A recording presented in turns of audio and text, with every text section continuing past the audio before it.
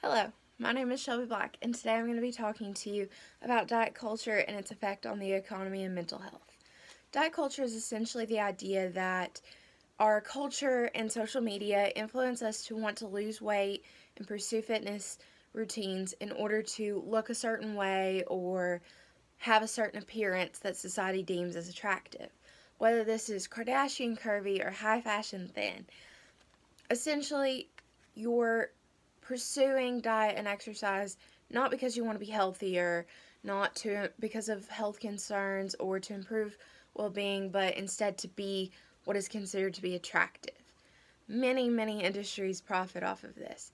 Obviously, the weight loss industry does. They were worth $72 billion as of 2019, according to Research and Markets.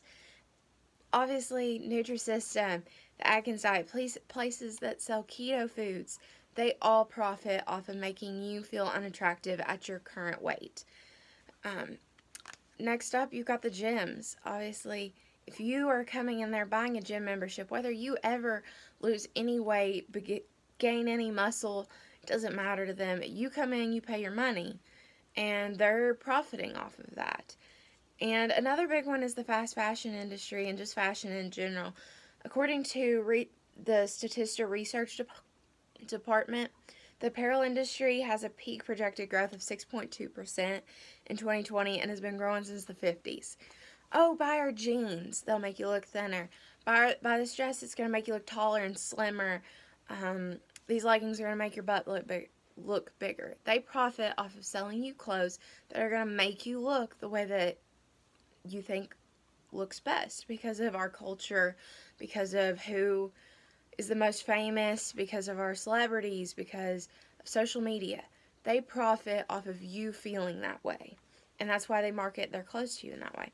Another way the economy really affects diet culture is dieting properly is expensive. It's hard to have a physical trainer. It's expensive to buy the most high quality foods, to go to the farmer's market, to shop at Whole Foods.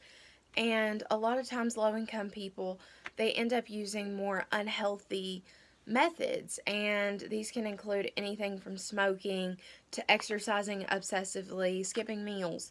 Yao Ting Lo and the Graduate Institute of Life and the World Health Organization assert that higher food costs are a barrier for low-income families to healthy food choices, and this includes healthy food choices for dieting purposes.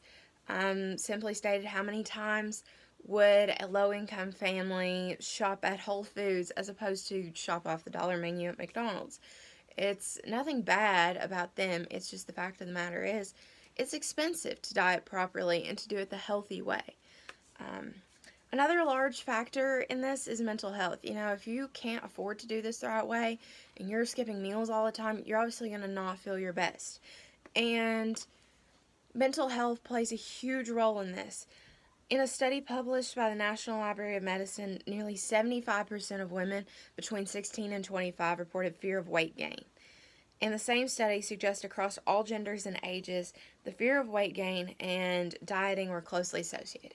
What this means is our teenagers fear gaining weight the most, and these are probably this is the age group with the most going on. They're looking towards creating their entire life, and they're constantly fearing gaining weight, and they're still growing at this point.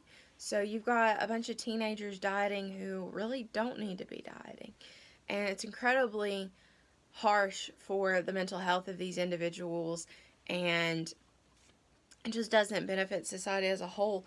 And for the next part, it becomes a reoccurring cycle.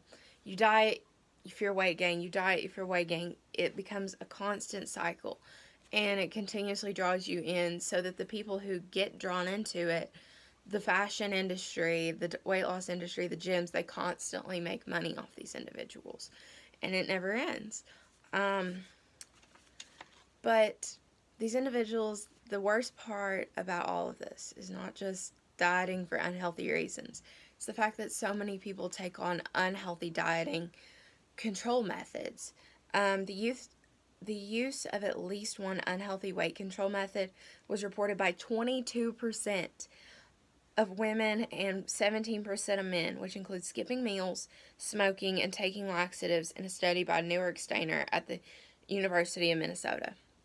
Essentially, 1 in 5 women take on some form of unhealthy weight control method, and some even go as far as smoking, which is cancer causing, in order to lose weight, to look a certain way because social media and society says it's attractive, not because they fear having diabetes or being unhealthy.